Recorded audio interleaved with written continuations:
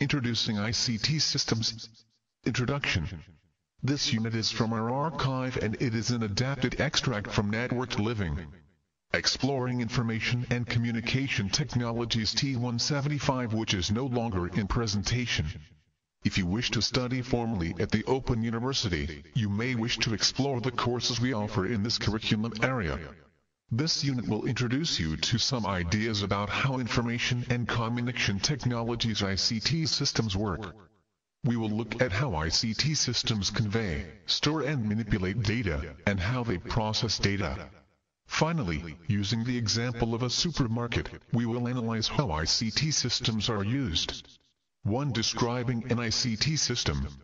In this unit I shall be introducing you to some ideas about how ICT systems work. Because this unit is about ICT systems, I'll be starting with a discussion about what constitutes a system. I'll go on to introduce some diagrammatic ways of representing ICT systems. Then I'll look at some examples to illustrate how they carry out certain processes, namely conveying, storing and manipulating data.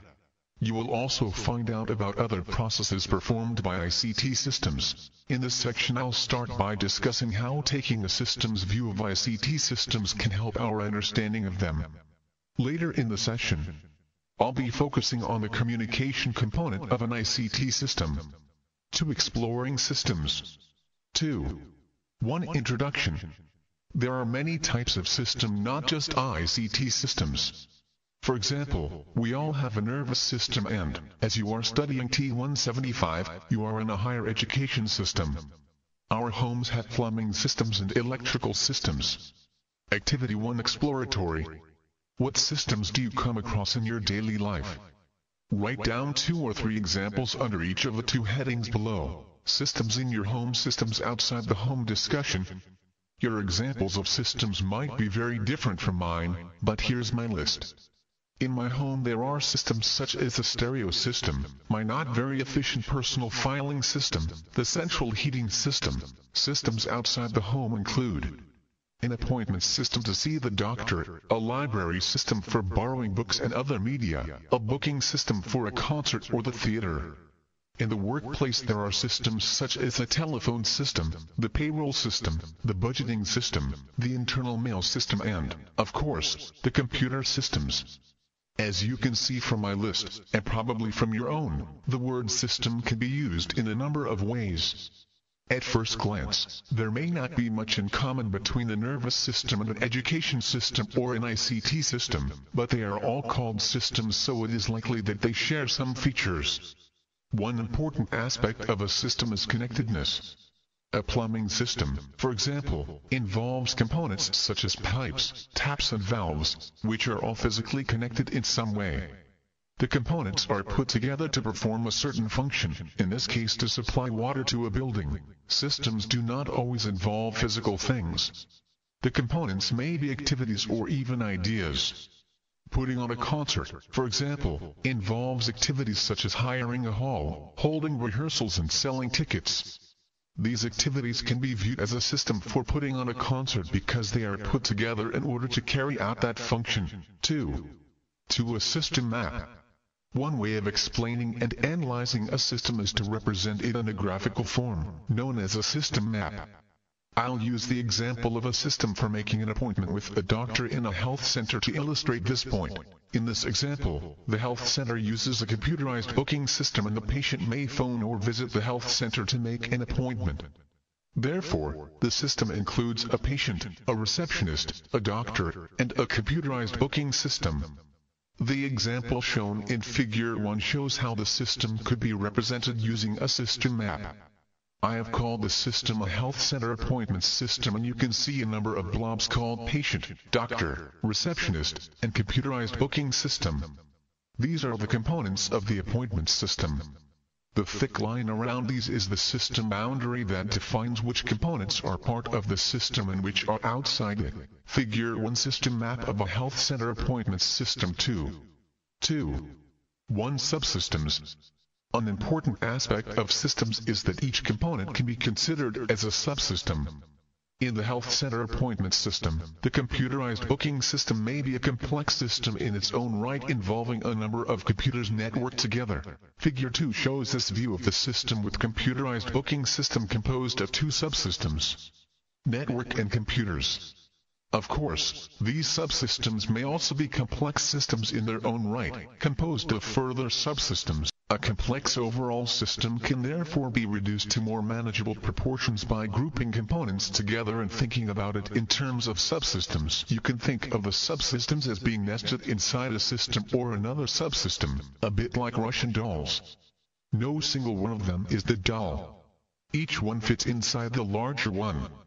A system map can help by allowing us to focus on the particular systems and subsystems that we are interested in. Figure 2 system map of a health center appointment system, showing subsystems.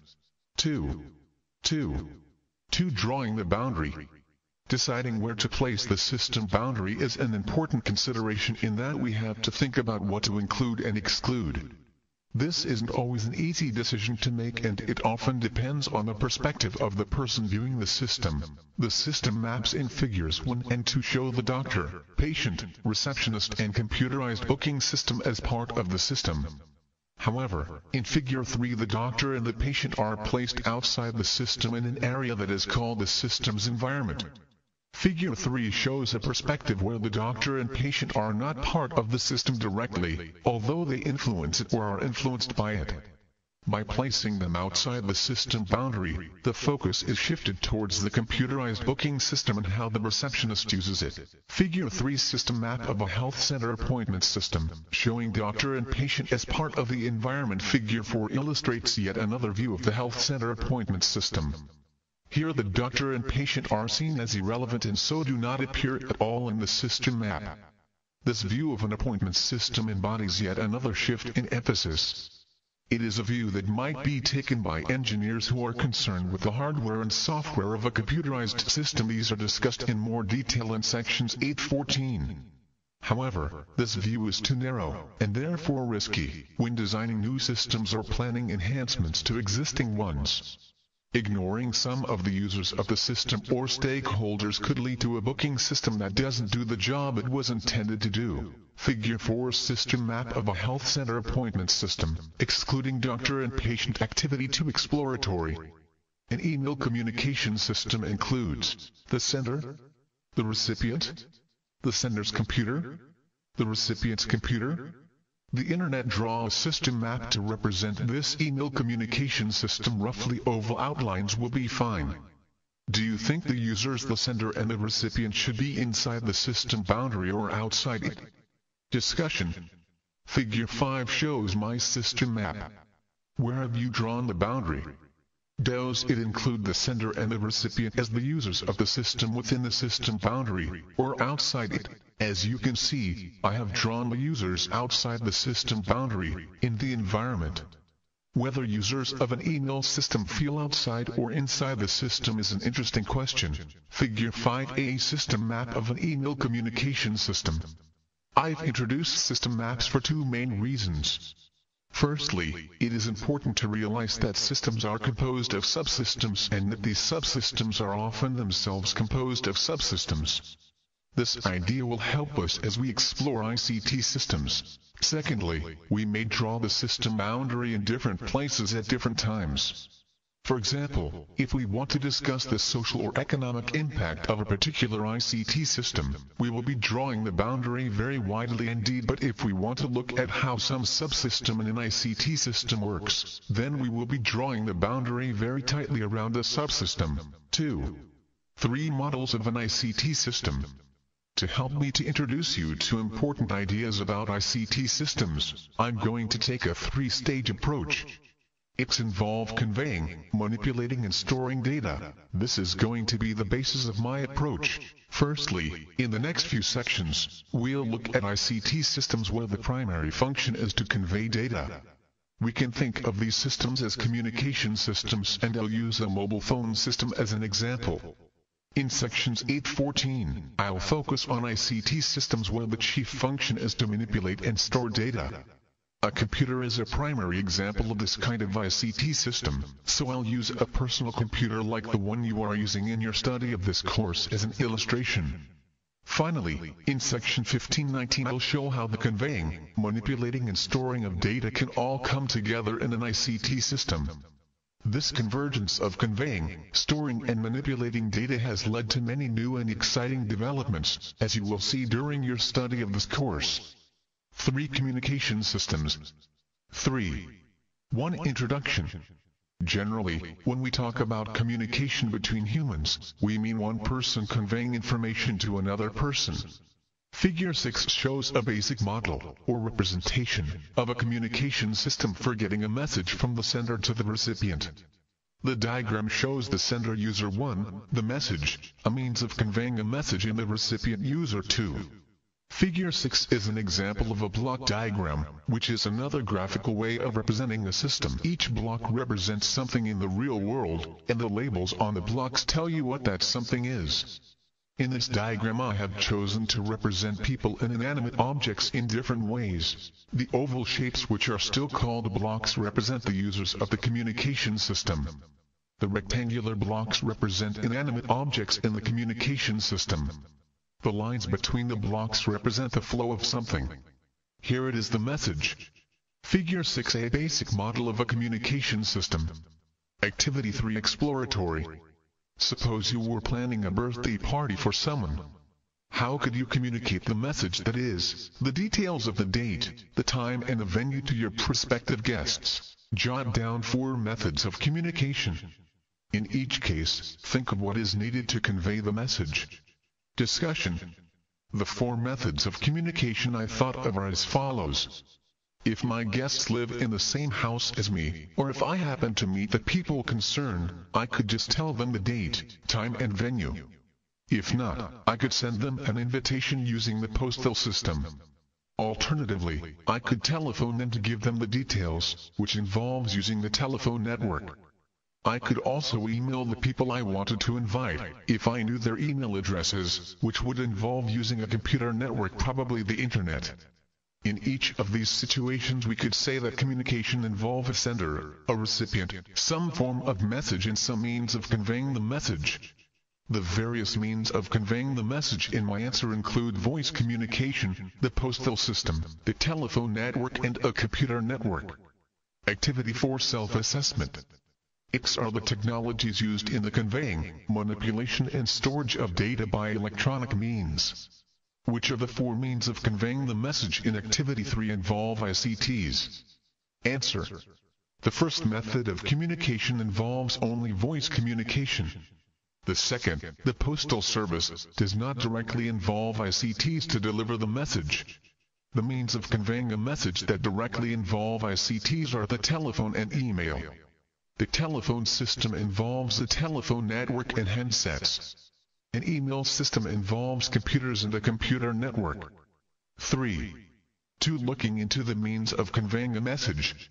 The diagram in Figure 6 shows that, for communication to take place, there needs to be some means of conveying the message between the sender and the recipient. I am now going to look at the essential components of means of conveying a message. In other words, I shall treat means of conveying a message as a system and look at its components. 3 essential components of means of conveying a message are a transmitter, a network and a receiver. Figure 7 shows these components in a block diagram. In a mobile phone system, for example, the transmitter would be user L's mobile phone, the network would be the mobile telephone network and the receiver would be user 2's mobile phone. Figure 7a, more detailed model of a communication system. 4 system components. 4. 1. Introduction. I'll now look at what these components do in the communication system, using the mobile phone system as an example. 4. 1. 1. The transmitter. The transmitter receives a message from user 1 and manipulates it into data which can be sent into the network. The transmitter may also store or retrieve data relating to the message. In the mobile phone system, the transmitter, which is user L's mobile phone, receives a message from user 1 in the form of sound. It manipulates the incoming sound into a data format suitable for sending into the mobile phone network. Even basic models of mobile phone handsets can store names and telephone numbers, so in this example the transmitter is also storing and retrieving data. 4. 1. 2. The network. The network is a communication channel in that it conveys data from the transmitter to the receiver. The network may also manipulate data in some way, and it may also store or retrieve data. In a mobile phone system, the network conveys the message from user L's handset to user 2's. It will also store the identity of user 1 and the duration of the call. This data is used to work out the amount to charge user 1, which is a form of manipulation of data. A network can be very complex, so a call does not usually go directly from one caller to another in a single step. The network, therefore, will select the route for conveying a call through the network from the transmitter to the receiver. 4. 1. 3. The receiver. The receiver receives data from the network and manipulates it into a message to send to user 2. Sometimes the receiver may also store or retrieve data.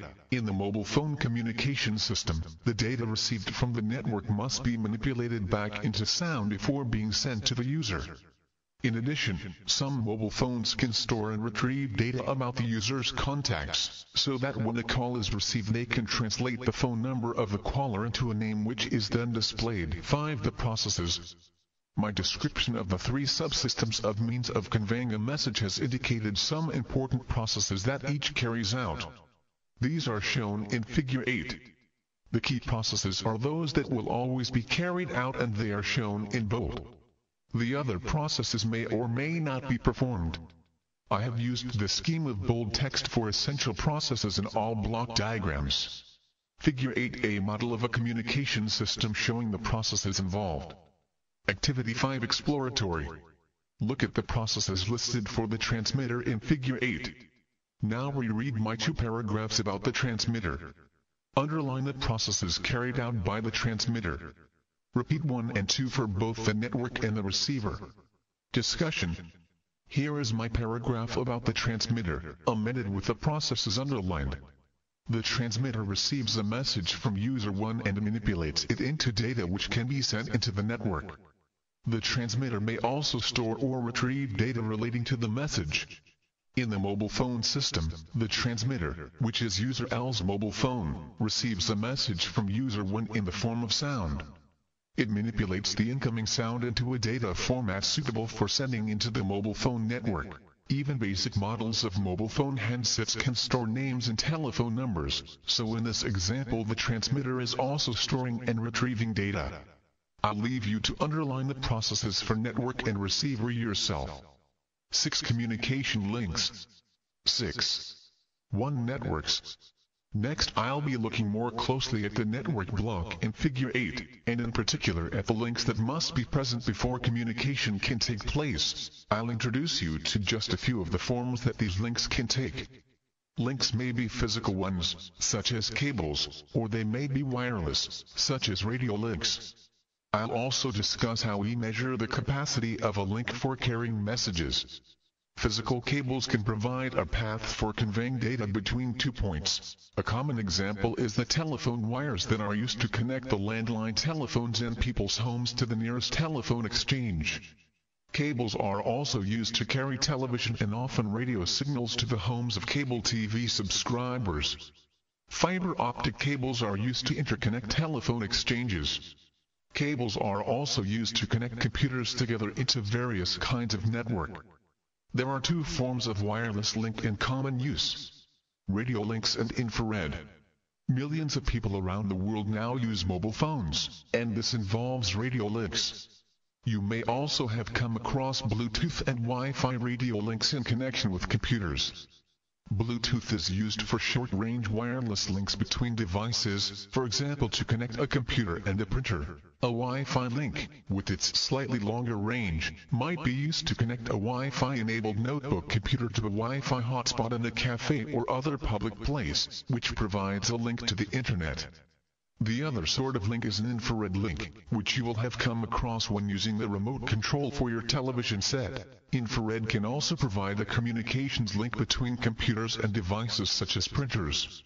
An important difference between wireless links and infrared is that an infrared link must be along a line of sight. For example, the remote control has to be pointed at the television, whereas a radio link need not be. It is very important that a communication link has the capacity to cope with the messages it has to convey, that is, that it can convey the messages as quickly as they are arriving from the transmitter. The ability of a communication link to convey data is measured by a quantity known as its bandwidth. But what is bandwidth? To answer that question, I need to introduce you to the form in which data is normally conveyed in today's ICT systems. This form is a series of pulses, that is, data is conveyed by sending streams of pulses from one end of a communication link to another. 6. 2. Working with bits. You may have met the term bit, perhaps in connection with computers. The term bit is also important in communication systems. It is an abbreviation for binary digit. A binary digit can have just one of two values. It can be either 1 or 0. Pulses can be represented by ones and zeros, that is, as bits, and so it is convenient to think of streams of ones and zeros being conveyed along the communications link. The rate at which the ones and zeros are conveyed is known as the data rate or bit rate. Every communication link has a maximum data rate it can support, and that's what we mean by the link's bandwidth. You may possibly have met another meaning of the term bandwidth: a frequency range. That meaning is different from the one we are discussing here. Data rate and bandwidth are both measured as a number of bits per second. For convenience, bits per second is often abbreviated to bps. For instance, the data rate might be 100,000 bpsi, e. 100,000 bits per second, 250,000 bps, or much more. Clearly we are going to have to deal with large numbers when talking about data rates, so I'm going to introduce a way of making these large numbers more manageable. You will be familiar with the prefix kilo in words such as kilogram, which is 1,000 grams, or kilometer, which is 1,000 meters. So it will come as no surprise that 1,000 bits per second can also be described as a kilobit per second. The prefix mega is similarly used for million, so 100,000 bits per second is a megabit per second. The prefix giga is used for a billion, that is, 1,000 million. Activity 6. Self-assessment. How many bits per second are there in a gigabit per second? Write your answer in both words and figures. Answer. There are a billion bits per second in a gigabit per second. In figures this is 100,000,000,000,000. All of these prefixes have standard abbreviations. For instance, instead of writing kilobits per second we can write kbps, that is, we write K for kilo. Similarly, M is used for mega and G for giga. Notice that by convention the K is lowercase but the M and G are uppercase. Table 1 summarizes all this information. Table 1 prefixes for data rates, prefix in figures this is, in words this is, symbol kilo 1,000, 8,000 K mega 100,000 a million M giga 100,000 a billion thousand million G. You may have come across examples of data rates and bandwidths in connection with modems and broadband. At the time of writing early 2005, a dial-up modem typically provides a data rate of 56 kbps, which is 56,000 bps, and Internet service providers ISPs advertise broadband connections with bandwidth such as 1 megabit per second, which is 1 mbps or 100,000 bps. Activity 7. Self-assessment. Have a go at answering these questions to test your understanding of what you have read so far about communication systems. The maximum data rate that a communication link can support is called its. The sort of communication link used by Bluetooth is a link. A Wi-Fi link between a notebook computer and a hotspot can handle data at up to 54 megabits per second, 54 mbps. How many bits per second is that? Answer. Bandwidth. Radio? 54,000 bps. 7. Describing an ICT system. Conclusion. We have arrived at a model of a communication system that illustrates the processes needed for communication. We have also looked at the different kinds of communication link that can be used to convey data, and how to express the rates at which they can convey data. In sections 8.14, we shall be looking at a computer system as an example of an ICT system where data manipulation and storage are the most important features. 8 computers. In sections 8.14, I am going to start by considering a standalone computer, which is a computer that is not connected to a network. In this type of ICT system, the key processes are the manipulation and storage of data. I'll be introducing some details about the way that a computer manipulates and stores data. Then I'll be discussing the processes that are carried out by computers when they are linked. 9. A standalone computer. The computer you are using for your studies is called a personal computer or PC. Although you have an internet connection for use in this course, your computer can probably also be used as a standalone computer. Your PC may be a desktop computer or a notebook computer, sometimes known as a laptop computer. Usually a desktop computer comes with separate devices such as a monitor, a keyboard, a mouse and speakers, and it runs on mains electricity. Notebook computers are designed to be small and light in order to make them portable, so the screen and keyboard are part of the one unit. Notebook computers have the same capabilities as a desktop computer, but can be run on an internal battery as well as from an electrical socket. Figure 9 illustrates some types of computer. Figure 9 desktop and notebook. Laptop computer. For a PC to manipulate data, there need to be processes by which the computer receives data from the user and sends data back to the user. Hence, the block diagram in Figure 10 shows the first process associated with a standalone computer as receives from user and the second as sends to user. You will see that manipulates and stores. Retrieves are also listed in the diagram. I'm not going to go into a lot of detail about the inner workings of a computer here, but it will be useful for you to know something about how a computer carries out these processes. My starting point will be the receives from user and sends to user processes. Then I'll introduce you to the way a computer carries out its main processes. Manipulation and storage. Figure 10a model of a standalone computer. 10 sending and receiving data. 10. 1. Introduction. A standalone computer receives data from a user by means of input devices. The two most commonly used input devices are the keyboard and the mouse. A computer sends data to a user by means of output devices. Data may be output via devices such as a screen or a printer. There are many different ways of getting data into a computer. For example, a scanner converts images and text into a format that can be processed by the computer and displayed on screen. Devices such as touch screens and graphics tablets convert the pressure from stylus or finger strokes into data. Data from digital cameras and camcorders can also be received by a computer. Some devices can be used for a number of purposes. For example, a printer, scanner, and photocopier can be combined as one physical device. 10. 2 ports. On the outside of a computer you will see a number of connection points that look like sockets. These sockets are known as ports and they provide connections between the computer and external devices such as a digital camera or printer. Ports control the flow of data between the computer and these devices, ensuring that data is sent and received quickly and reliably. Modern ICT devices require increasingly large amounts of data to be sent between the computer and the devices. Therefore, it is important that the ports provide a high-speed connection. 2 high-speed ports currently available are FireWire and Universal Serial Bus USB. FireWire can provide a fast connection at a rate of up to 800 megabits per second Mbps. USB ports come in 2 versions, USB 1 and the more recent USB 2.0.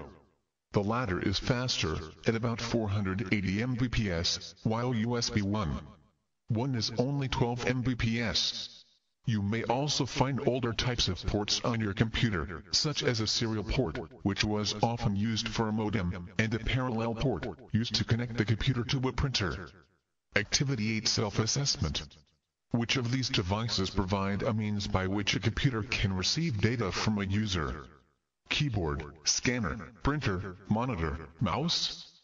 Which type of port provides a faster connection between the computer and an input or output device? FireWire or USB? Answer.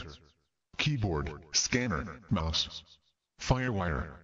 11. Manipulating data. 11. 1. Introduction. A standalone computer needs two main components to manipulate data: a processor and a working memory. 11. 2. The processor. The processor can be thought of as the brain of the computer in that it manages everything the computer does.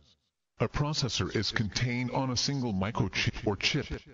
A chip is a small, thin slice of silicon, which might measure only a centimeter across but can contain hundreds of millions of transistors. The transistors are joined together into circuits by tiny wires which can be more than 100 times thinner than a human hair. These tiny circuits enable the processor to carry out calculations and other manipulations of data. Processors can have different speeds, and this influences how quickly the computer can carry out its operations. Processor speeds seem to be increasing all the time. There are many different types of processor available, such as Pentium, Celeron, Athlon, Centrino and PowerPC. 11. 3. Memory.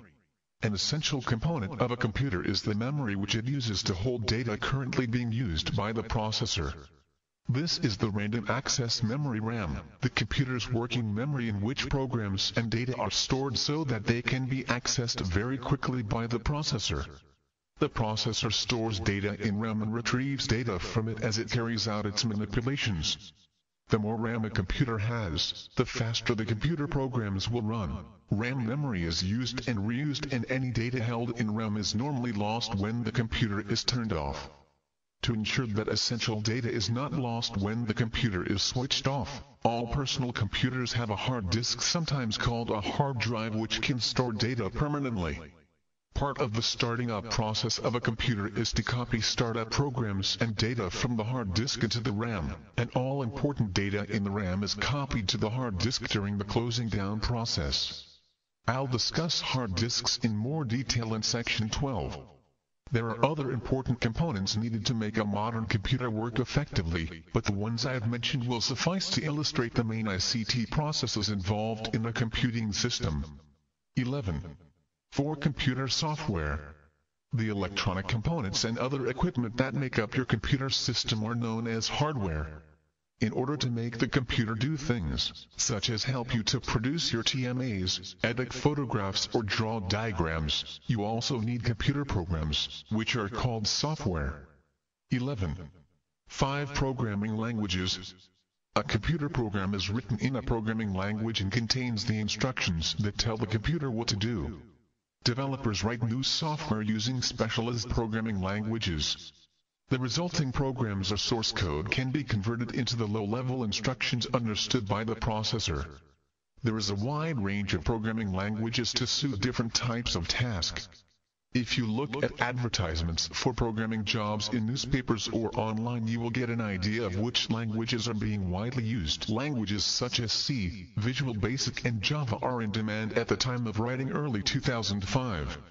Computer software falls into two main categories: operating systems and applications. 11. 6. Operating systems.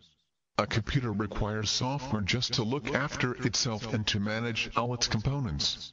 This is called the operating system. The operating system handles communication with the other software on the computer and with the hardware resources of the machine, such as the processor and memory.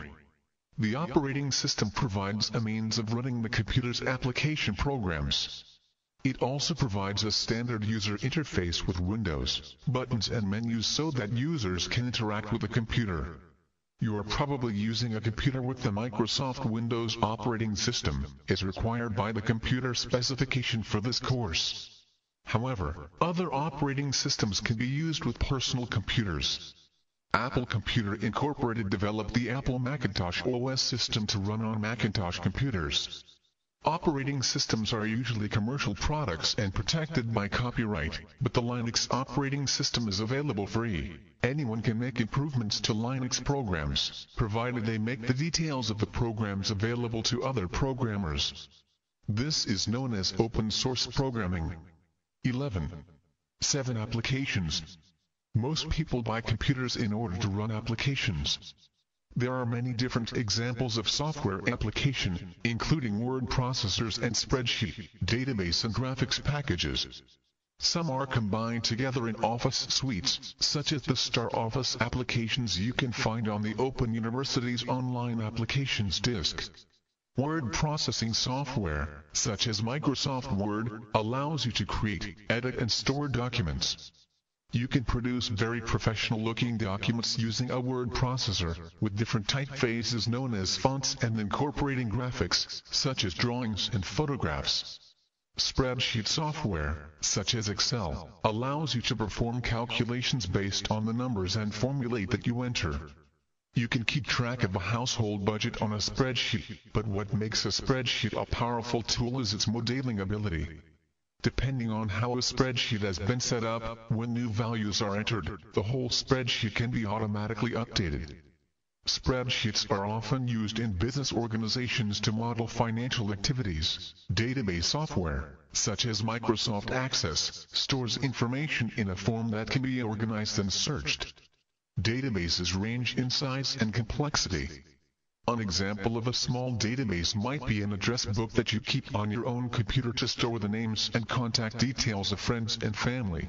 There are much larger databases in use by institutions containing specific types of information, such as library catalogs, banks' records of customers' accounts, and hospital medical records. Graphics and image editing software allows you to create and edit drawings and images. Digital photography has become very popular, and image editing software allows you to crop and resize your photos, touch up blemishes and then print the results. Education and training software is intended to help children and adults learn. There are a number of programs intended to teach children basic mathematics and English skills. Other examples include programs designed to train people in computer skills or to help them learn new languages. Games represent a large sector in the computer software market. While many run on dedicated game consoles rather than PCs, some make use of the PC's computing power to achieve high-quality graphics and complex gameplay. In fact, technological developments for games have resulted in improvements for personal computers. You can play games alone on your PC, but others provide multiplayer environments via the Internet. Email software manages your electronic mailbox on your computer to allow you to compose, send, read and delete messages. Email applications often include tools such as a filing system for storing messages, a calendar and an address book. Web browser software allows you to view web pages and, among other things, use the links in them to jump from one page to another and from one part of a page to another. The two most popular browsers at the time of writing are Microsoft Internet Explorer and Mozilla Firefox. There are also other applications which provide a means of sending and receiving data. For example, screen readers read the accessible text aloud, while speech recognition software enables the computer to respond to the human voice. 12. Storing data. 12. 1. Introduction. Data must be stored somewhere when it is not being manipulated. Modern ICT systems require increasingly large amounts of data to be stored for later use, and it is important that the data can be accessed quickly. Data may be stored on a standalone computer's hard disk in the form of files. You may want to move files from one standalone computer to another. In addition, you may want to move files from a device, such as a digital camera, to a computer. These activities require some form of external storage. I'll introduce you to some different storage media in this section. However, I'll first explain the units in which we measure how much data is being stored. 12. 2 bytes of data. You will recall from section 6. 2 that a binary digit, or bit, can have one of two values. Either a 0 or a 1. In a computer, bits are assembled into groups of 8, and a group of 8 bits is known as a byte. The abbreviation used for a byte is B, so 512 bytes would be written as 512B. Although this course will use B for bit and B for byte, you should be aware that not everyone makes this clear distinction. A byte of data can represent many different things in a computer. For example, a byte can represent a text character, like the letter A, or a number, or a space or a punctuation mark. Just to give you an idea of what this means, the phrase storage technology would require 18 bytes of storage space. There are 18 characters, 17 letters and 1 space. Activity 9 Self-assessment. How many bytes would be needed to store the following phrase? Information and communication technologies. Answer: 11 plus 3 plus 13 plus 12 for the letters and the words plus 3 for the spaces equal 42 bytes. The capacity of computer RAM is measured in bytes. A computer may, for example, have 512 megabytes of RAM. From our discussion in section 6.2, you might expect this to be 512 million bytes. Unfortunately, things are not quite so simple. For memory and file sizes, a megabyte is 104,576 bytes, not 100,000 bytes. Similarly, a kilobyte is 1024 bytes, not 1000, and gigabyte means 107,341,824 bytes, not 100,000,000. These numbers are all powers of 2, which means 2 multiplied by itself a number of times. Probably no one would choose to define memory and file sizes in this way if they were starting over again today, but there are historical reasons why sizes were originally defined in this way. As Table 2 shows, an uppercase K should be used for kilo when it means 1024. This is in contrast with the lowercase k you met earlier in relation to data rates, where kilo meant 1000. See Table 1. Unfortunately, not everyone sticks to this rule, and there is no such distinction made for the two versions of mega and giga.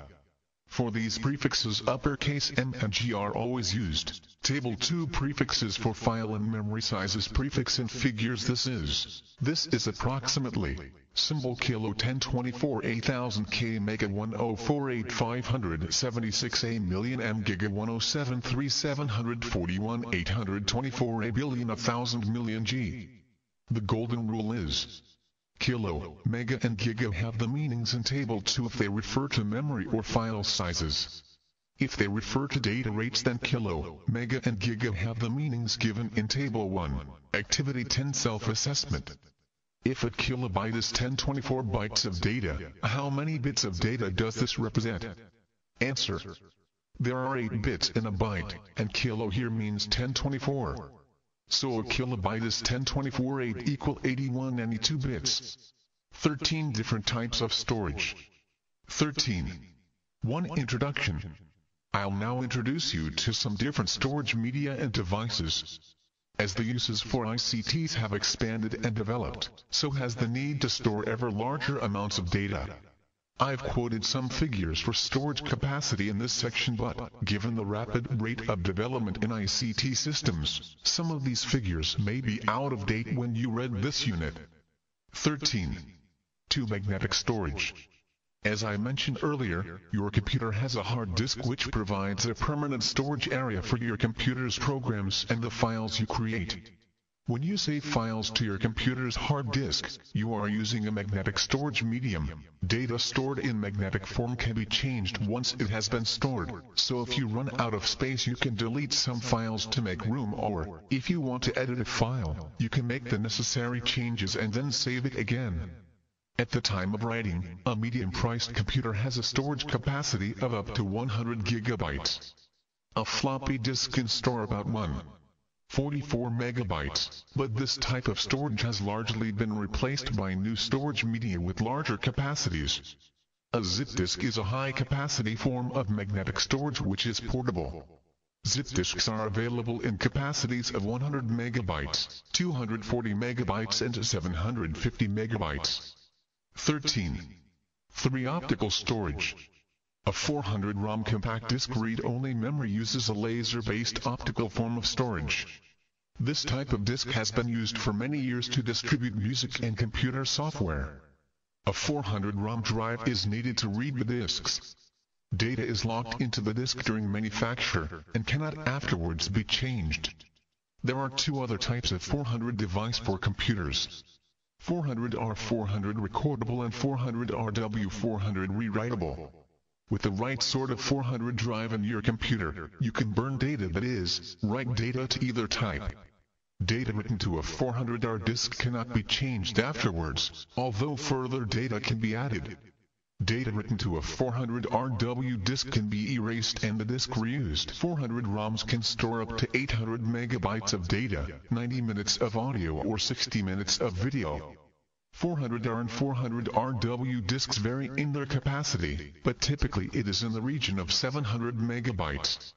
DVD digital versatile disk works in a similar way to CDs, but the data is held in a more compact format. In addition, DVDs can have more than one layer of data. A single data layer can hold about 4 gigabytes. At the highest quality, roughly 2 hours of video can be held in a layer, and with reduced quality about 3 hours. As with CDs, there are RW versions to which the user can write data. The Blu-ray system, using a blue laser instead of a red one, stores data even more compactly. The system promises to increase the capacity of a layer to 27 gigabytes.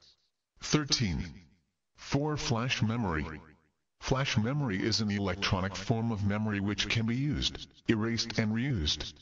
A flash memory card is a small storage device used to store data such as text, pictures, sound and video. These cards are used in portable devices such as digital cameras and in small portable computers, such as personal digital assistants PDAs.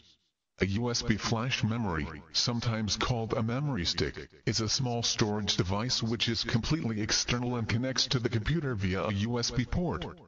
This portable memory comes in different capacities, e.g. 256 megabytes, 512 megabytes, 1 gigabyte and 2 gigabytes. Activity 11 Self-assessment. Are these statements about storage true or false? Mark each one with a T for true or F for false. The hard disk in a computer is used to store data. The storage capacity of a floppy disk is several gigabytes. Data files that you want to update regularly should be stored on a 400R optical disk. A DVD is a form of magnetic storage. A USB memory stick holds much more than a floppy disk. Answer: T, F, F, F, T. 14. Network computers. 14. 1. Introduction. Now that I have introduced you to the processes carried out by a standalone computer, I will move on to discuss what happens when computers are linked. 14. 2. Modeling network computers. You met a block diagram showing a model of a communication system in Figure 8. In this model, a transmitter sends data into a network which conveys it to a receiver. But how does this model work when the transmitter and receiver are computers? Sometimes the computer's user is communicating with another computer user, for example when using an online chat system. In that case we can consider the users and their linked computers as forming a communication system similar to that shown in Figure 8. Sometimes, however, the computer's user is communicating with another computer, for example, when browsing a website. Figure 11 models that situation. The blocks are user, computer, network and then another computer. To explore the model shown in Figure 11, I'll use the example of sending a message from your computer at home to an OEPN University First Class conference. First Class is the system used by the Open University to enable registered students to communicate online with teaching staff and fellow students by email and take part in online conferencing. Figure 11 Computers in a network. 4. 2. 1. First computer. Your computer. In the block diagram, the computer receives data from the user and sends it into the network. It will manipulate and also store and retrieve data. If you send a message to a first-class conference, your computer receives the message from you as data via the keyboard. The computer manipulates the data into a form that can be sent into the network, in this case the internet via your internet service provider ISP.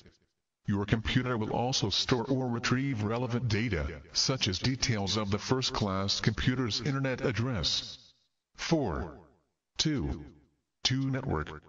In the same way as in the network shown in Figure 8, this network conveys the data to the receiver, selecting the most appropriate route for it to travel. In order to do this, the network may need to manipulate and store or retrieve data. Your computer sends the first-class message into the Internet via your ISP connection, and the Internet conveys the message to its destination, which is a computer at the Open University. The devices which make up the Internet work together to select the most appropriate route for conveying the message. The Internet is very complex, so this will involve manipulating, retrieving and possibly storing data on the way. 4. 2. 3-second computer. The first-class server. The computer on the right of figure 11 receives the data, manipulates it and then stores it. The computer then typically sends some kind of response back via the network, which may require the computer to retrieve some stored data. The computer in this example is one of the Open University's first-class servers. A server is a computer whose hardware and software is dedicated to making data available to other computers. The first-class server receives the data from the network and stores it. It carries out the manipulations necessary to add your message to those already in the conference, retrieving other details about the conference as it does so. It also sends data back to you, showing you that your message is now in the conference. 14. 3. Personal digital assistants. Personal digital assistants PDAs or handheld computers are small, portable computers. They each contain a small processor and have specially written operating systems. Two popular types of PDA at the time of writing early 2005 are those running the Palm OS operating system and those using the Windows Mobile operating system, also called Pocket PC. There is a range of applications purposely written for PDAs, but many also use special versions of popular applications like Microsoft Word, Excel and Outlook. Some PDAs have very small keyboards to input data, whilst others use touch screens which can be tapped with a finger or a stylus. Many can accommodate flash memory cards to increase space for data storage. Many PDAs can be used to view digital photographs or sometimes video, and can be used to play music in MP3 format. Some PDAs even have integral digital cameras. PDAs are designed to connect with personal computers and other PDAs to transfer data between them using a range of communication links, such as Bluetooth and infrared. At the more expensive end of the range, some PDAs have built-in mobile phones and can connect to the Internet to send and receive email. Activity 12. Self-assessment. This activity is intended to help you consolidate your learning from sections 8-14 and give you some practice in working with the technological content of an article. The article in the attached PDF Revel 2004 illustrates the way PDAs, an example of an ICT system, can be used in education. You should read this article and then answer the following questions. How can a child input data to his or her own PDA? How is data conveyed between PDAs? How does the PDA output data to the child? Give an example from the article of how the PDA manipulates data. Note, in case you're not familiar with it, the National Grid for Learning is at the time of writing a government initiative in the UK that provides a network of educational resources on the Internet. These resources are available for use by children, parents and teachers as well as librarians and those involved in adult education. Click on the View Document link below to read Phil Vale's Miniature Computers Are Adding Up to Fun. PDF content unavailable. Answer. The PDA has a digital camera for images, a voice recorder for sound, a touch screen and graffiti software which converts handwriting to text. The article mentions infrared and Bluetooth as the means by which data is beamed between PDAs. The article mentions a screen and headphones. This process is a little less obvious than the others. The examples I came up with are: some children are playing noughts and crosses, which involves manipulation of images on the screen. The children incorporate pictures and text in their stories, which involves the manipulation of graphical and textual data. The children's handwriting is converted into text using the graffiti software. A math program is mentioned. The children play music, which involves manipulating sound files. 15 computers and communication systems working together. The combination of communication systems and computers has produced powerful new systems not possible when these technologies are used separately. In section 1519, I'll be using an ICT system in a supermarket as an example, as it is something that you have probably experienced. The material in this study session is not intended to be a comprehensive examination of how ICT systems are used in supermarkets. I'll just be focusing on some of the supermarket's activities in order to highlight the ICT processes involved. 16 ICT systems in a supermarket. 16.1 Introduction. Supermarkets make use of ICT systems for a range of purposes. In the following sections, we'll look at the processes of receiving, storing, retrieving, manipulating and sending data at the checkout, and then we'll move on to the larger context of the supermarket. 16.2 Processes at the checkout. From the point of view of the customer and the checkout operator, a supermarket's ICT system is like the standalone computer you saw in Figure 10 inches Section 9.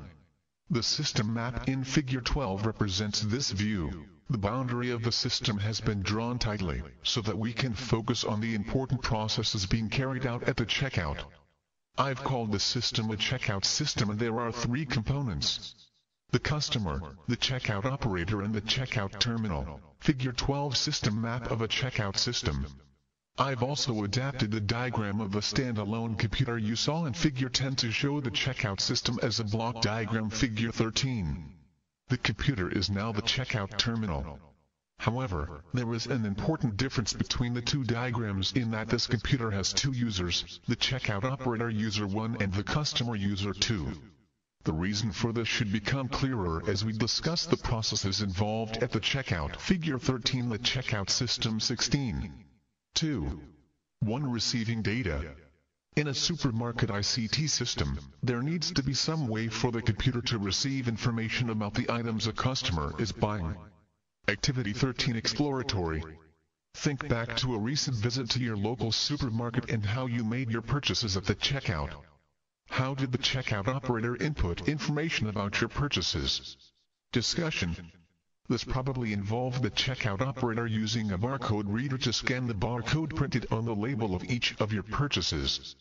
If an item doesn't have a barcode, or if for some reason the barcode can't be read, the checkout operator has a keypad for entering the data. A barcode is a pattern of narrow and wide stripes which can be read by a machine.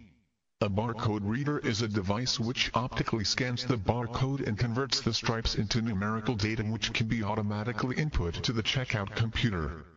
16.2. 2. Storing and retrieving data. As each item is scanned, the checkout computer looks up its price.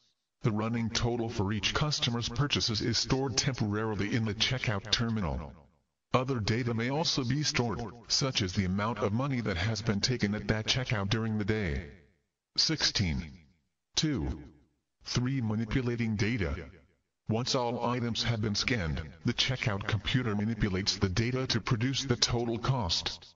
If you are paying with cash and require change, the checkout operator will enter the amount you have tendered. An example of the computer receiving data from the user, and the computer will calculate any change required. 16.2. 4. Sending data. As the items are scanned into the checkout computer, information about the price of each item may be shown on a small display so that the customer can see the price. Sometimes there is a beep as each item passes the barcode reader, to tell the checkout operator the item has been identified. Once all the items have been scanned, the total amount is displayed. Once the customer has paid, they are given a printed till receipt which shows all the items purchased, the price of each and total expenditure. Activity 14. Self-assessment. In Table 3 I have listed some of the different activities carried out at the checkout. Match each of these with one of the ICT processes associated with a standalone computer. Receives, sends, stores, retrieves and manipulates. I've completed the first as an example. Table 3. Activity Process 1. Scanning a barcode. Receives 2. Providing a receipt. 3. Calculating total cost of items purchased. 4. Subtracting the total cost from money tendered by the customer. Answer. Receives. The checkout terminal receives data from the barcode scanner. Sends the checkout terminal sends data to the user. Manipulates the checkout terminal manipulates the data to obtain the total cost. Manipulates the checkout terminal manipulates the data to obtain by subtraction the amount of change required. 16. 3 networked computers in a supermarket checkout system.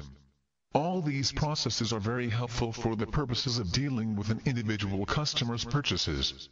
However, when computers are linked in a network, many new uses are possible. Now, I am going to draw a different system boundary. The components of this supermarket checkout system are the checkout terminal, the network and the database server. A database server is used to make the data in databases available to other computers on the network, and therefore to users. You met a specialist form of database server in section 14. 2. The first-class server.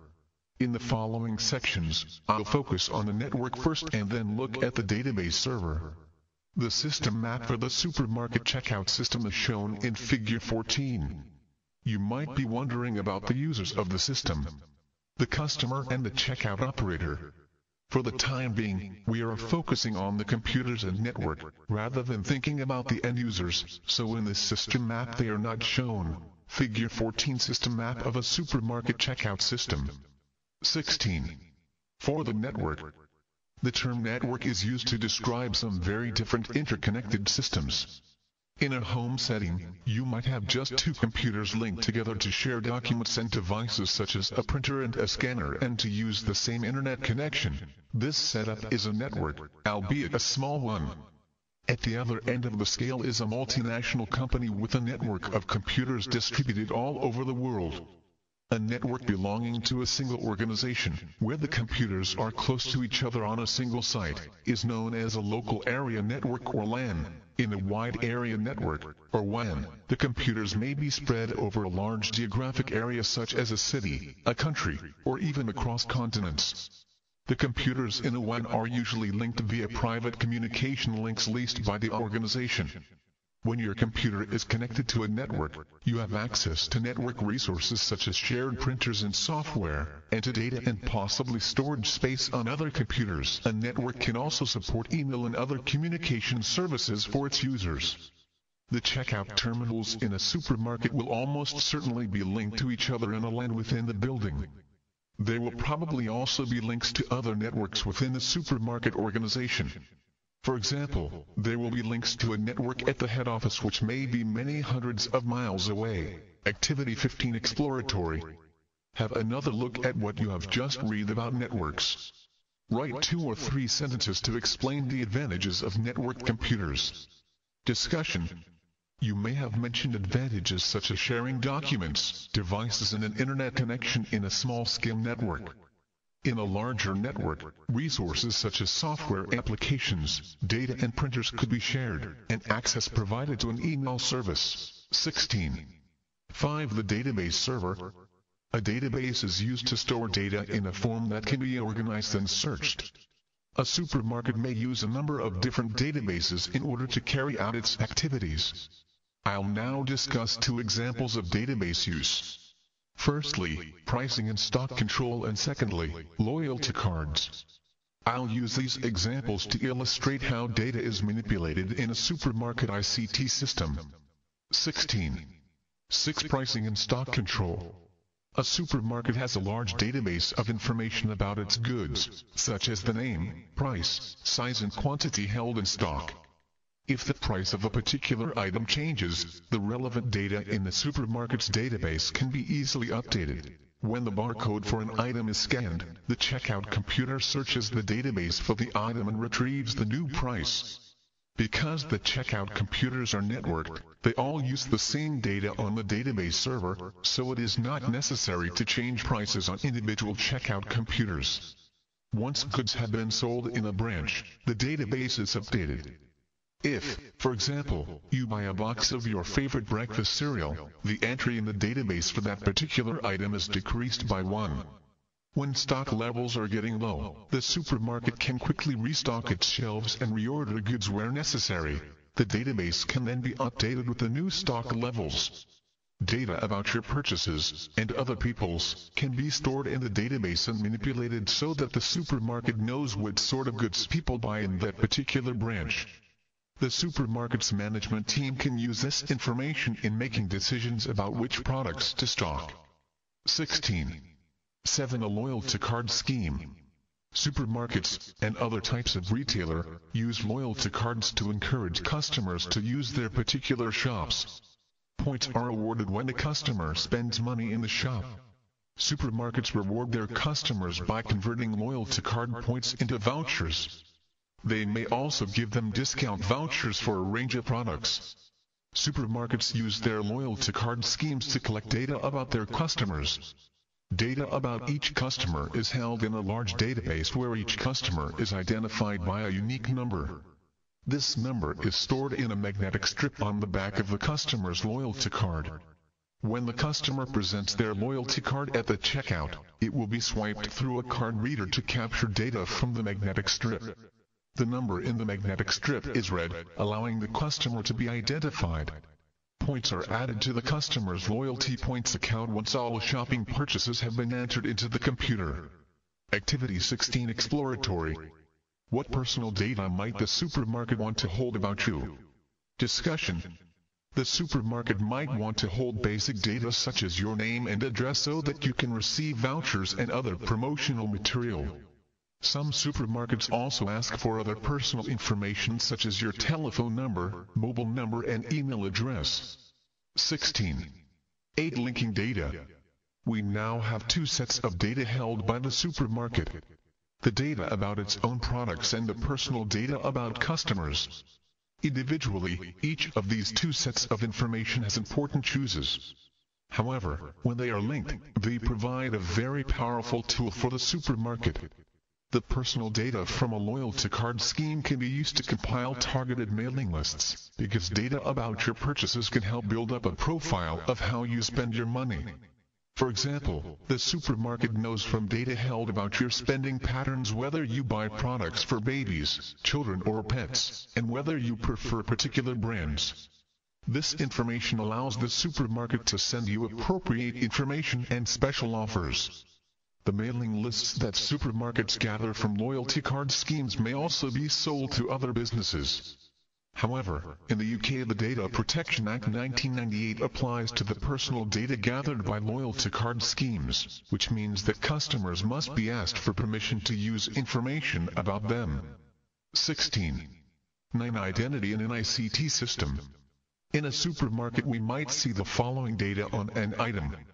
5,018,190,009,067. On their own, the digits do not mean very much, but these numbers are typical of the type of data input to a computer system.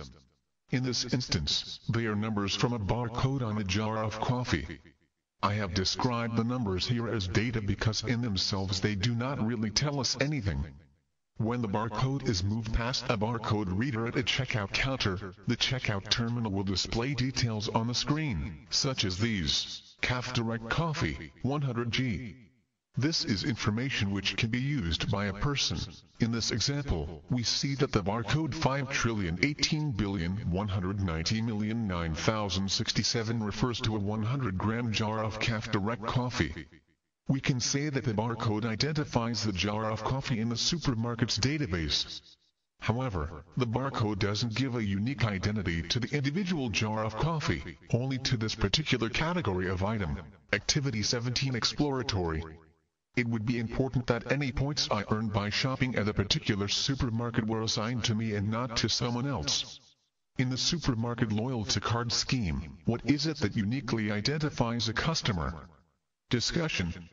A customer could be identified by his or her name, but this is not unique as there may be many people with the same name using the supermarket's branches. Therefore, the supermarket chain needs to use a unique customer identification number, which is stored on the card and in the database. A unique identifier is normally used for individual people and things in an ICT system. For people this is often a number, such as the personal identification number PIN, which may be used to identify individual customers in a loyalty card system. A unique identifier may also be a combination of letters and numbers, such as your Open University Personal ID. Radio Frequency Identity or FID technology provides a means of identifying individual items. This contrasts with the barcode system, which identifies only categories of items such as all 100-gram jars of Cafe Direct coffee. Each tag is unique so that each item, whether it is a razor blade or an item of clothing, can be tracked individually. An RFID tag works in conjunction with a device called an RFID reader. In response to a signal from the reader, the tag transmits data to the reader using a radio link. The data could be just an identification number, which is then used to look up further data in a database. Alternatively, the tag itself could hold details such as price, color, packaging and expiry date. This technology has now been brought to some supermarkets. There are a number of attractions for supermarkets in using our FID technology. As the tags can be tracked by our FID readers, there is no need to scan items at the checkout. Our FID technology can be used to set up smart shelves that can sense when products are running low, enabling the supermarket to keep track of stock levels. 17. Taking an overview of ICT systems. 17. 1. Introduction.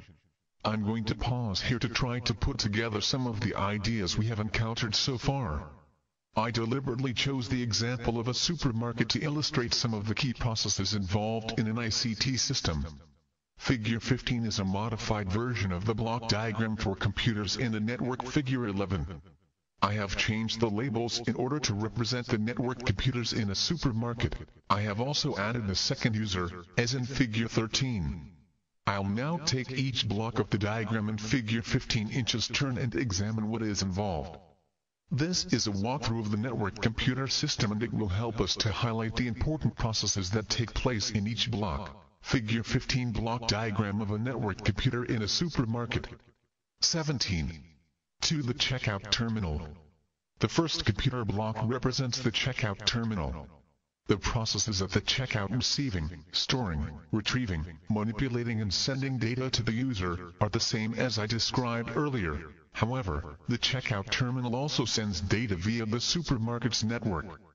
17. 3. The network. The network conveys the data on items purchased through to the database server. It also conveys data such as revised prices and special offers from the database server back to the checkout terminal. In both cases, this may involve selecting an appropriate route through the network and manipulating, storing or retrieving data. 17. For the database server, the computer block on the right represents the database server, which is dedicated to managing a database and making the data available to other computers in the network. The database server receives data via the network. It stores, retrieves and manipulates data, for example by retrieving your previous points total and adding to it the number of points you have earned on this visit. This data is also sent back via the network to the checkout computer to show you the total number of points you have accumulated. Clearly, Figure 15 shows a very simplified version of the supermarket's ICT system. For example, a supermarket is likely to have many more checkout terminals, and there will be at least one computer for use by the manager and office staff. Figure 16 shows a block diagram of a more comprehensive ICT system for a supermarket. This may look complex, but you will see that it can be built up from the smaller systems that we have been considering. As Figure 16 shows, each of the supermarket's branches has a number of checkout terminals and at least one back-office computer. These computers are linked via a network to each other and to the supermarket's database server, which will probably be located in the head office. This type of system will be replicated in each branch throughout the supermarket chain. There may also be regional warehouses with their own networked systems to supply the branches, and there will be a networked system in the head office to assist in the management of the whole supermarket chain. All these networks will be linked together. Treating a system as being composed of different subsystems has enabled us to deal with a complex ICT system in a supermarket. Our system maps have helped us to deal with complexity by drawing the system boundary so that we can investigate a particular subsystem. In this way, we can look into a specific part of a complex system. In this section, we started by considering a system with one checkout terminal and looked at the processes involved. We then expanded our view of the system to include one checkout network to a database server. Lastly, we looked at a number of checkouts and the backroom computer's network to the database server. As you may have gathered, we could go even further and look at all the supermarket branches, warehouses and head office network together. Figure 16a block diagram representing a more comprehensive view of the supermarket ICT system. In the next section we will look at another way of using ICTs for shopping electronic commerce. 18. Electronic commerce. 18. 1. Introduction. Most supermarkets now have an online ICT system which allows customers to select and purchase goods from the supermarket's website. Goods are then delivered to the customer's home. Buying and selling things using the internet is known as electronic commerce, often shortened to e-commerce. 18. 2. Using e-commerce. Many people now have internet connections and this offers many benefits to both businesses and their customers. From a customer's point of view, e-commerce has a number of advantages. Shopping can be done from home. You can probably find what you need without trudging from one shop to another and waiting in queues. You can also purchase goods 24 hours a day, every day. From the point of view of a business, e-commerce also offers a number of advantages. There is a potentially wide customer base. Setting up a website and using it to do business can be more cost-effective than using a conventional shop. There are fewer overheads in terms of, for example, heating, lighting and staffing. The costs of delivering goods are relatively low compared with those of running a shop. Businesses can use the web to reach customers on a national or even international basis, rather than being confined to a shop's geographic location. The web creates a more level playing field in that smaller companies can compete against larger companies. However, e-commerce works well only if the company has a good warehouse system and access to an effective distribution system. The company must have the goods in its warehouse in sufficient quantities and at the right time in order to meet its customers' orders. The company must also ensure that the goods can be conveyed to the customer as quickly as possible, which may involve using couriers and other special delivery services. In many ways, the ICT system used in an online operation is very similar to that of a conventional supermarket. There are users' computers, networks and database servers. There are also web servers, which are computers that hold web pages and make them available to users over the internet. Shopping online typically involves browsing an online catalog, accessible from the organization's web server, adding a product to a virtual shopping basket, going to a virtual checkout when you have completed your selections, paying for the goods using a credit card or using a special system, such as PayPal. Activity 18. Exploratory. What concerns might a customer have about shopping online? Try to compare online shopping with face-to-face shopping. Discussion. These are some concerns I have about online shopping. There may be security worries about using a credit or debit card in the transaction. How secure is the payment system? I might be concerned about whether the seller is genuine and reliable. I do not have an opportunity to examine the goods before I purchase them, so they might turn out to be unsuitable. I might have to arrange to be home in order to receive the goods. I might worry that the goods will not arrive on time or not arrive at all. Activity 19 is intended to help you consolidate your learning for this section. Don't worry if you find this activity a challenge. What's important is that you have a go at applying what you've learned to a different situation. Activity 19. Self-assessment. Think about the way you use your own computer to get information about goods and services from the web. For example, you may have visited a shopping website to look at their online catalog. Figures 8, 10, and 11 each present a model of a different sort of ICT system. Which of these diagrams best models the situation where you are visiting an online shopping site? When you have decided, compare your answer with mine, before moving on to B. Complete the following walkthrough of an online shopping ICT system to find examples of the processes involved. Imagine you are already logged onto the internet, and you start by typing in the web address of the shopping site you wish to visit. Data is received by my computer from me, the user. When I type the web address using the keyboard, my computer manipulates the data from my request into a suitable form. Answer. Figure 11 best models this situation. The computer on the left would be my PC, the network is the internet, and the computer on the right is the shopping organization server. The organization's web server and database server would probably be separate computers, but for the purposes of this activity you can assume that there is a single computer which acts as both. This is how I completed the walkthrough.